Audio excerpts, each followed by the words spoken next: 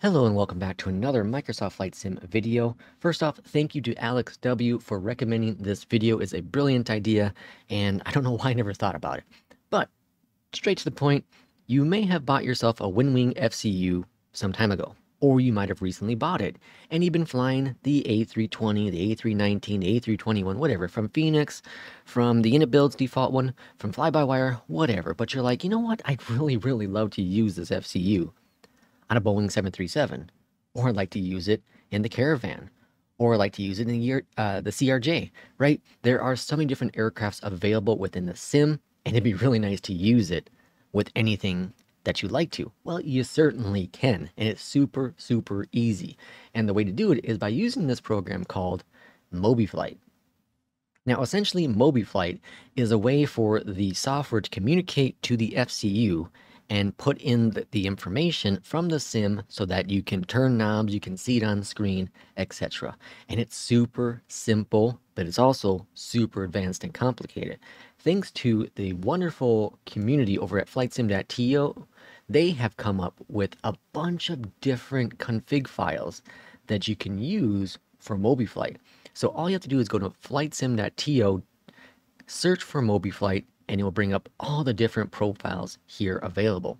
And you can search for the profile individually if you like to, or if you see it right away, go ahead and click it and download it. Now, what I have done is I have saved the profile, save all my profiles in one folder so they're easily accessible. So you do however you like. And so, for example, I'm using the iFly 737 Max. Now, right now, the Phoenix profile is currently loaded. And to do that, we go to File, we go to Open, and you find your profile. So here's all my profiles I have available. And then you select the profile, right? Well, one thing after you've selected your profile, for example, we're going to go and find the 737 iFly profile. So as you see, I have a whole bunch of profiles. It takes a little bit to kind of sift through all of that. But we have, let's see, we have this is the Airbus one, I believe. We have here's the iFly. So we have the iFly there. We're going to click on that profile and open it. Once you open it, you can see here that it's already loaded in things for the output. These are things that's going to show up on the screen. We have input. These are things that when you turn the knob are going to react in the sim. And all you have to do is hit run. Bam, just like that. So you can see it's pulling in information, sim value, 10,000, output value, 10,000. So on my FCU, I now will see 10,000. You can see down here, speed. It's the sim's giving me 1. The output is giving me 1. The barrel is giving me 1. The output's giving me 1. Now, some of them you're not going to see, but it's because of what's happening behind the scenes of how it's all working. Now, one thing that is truly really cool about MobiFlight is if you have it auto run, so you see the little light bulb there, it's lit up. That means I have it auto run, which means it's automatically going to run in the background. Fantastic, right? But I also want to automatically load this profile, the iFly 737, whenever I'm using this livery. It's super simple. Come on down here to the bottom, click on the button and click link config.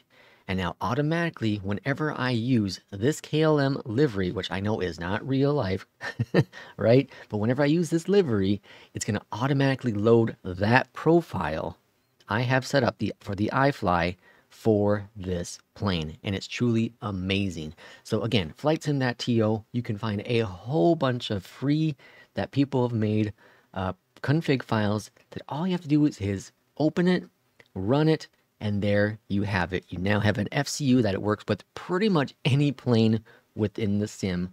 And now, if you want to go even advanced, you can make your own custom profile. There are McDo's that work. I also have an EFIS that will make it work with. So there are a ton of things you can do with MobiFlight, and that is 100% free as well. If you do have a few bucks, send it over to the MobiFlight people because they are doing this all for free, and it is one of the best programs you can possibly have within the sim. And if you have an Alpha and a Bravo from Honeycomb, you can also customize programs with that as well. Thanks again for this video suggestion, Alex W. And thanks everyone for watching and listening. If you have any suggestions for Mobi Flight, pop them in the chat below, because this is one of the best programs you can have. That's 100% free if you have the WinWing products. Thanks again. We'll see you next time. Take care.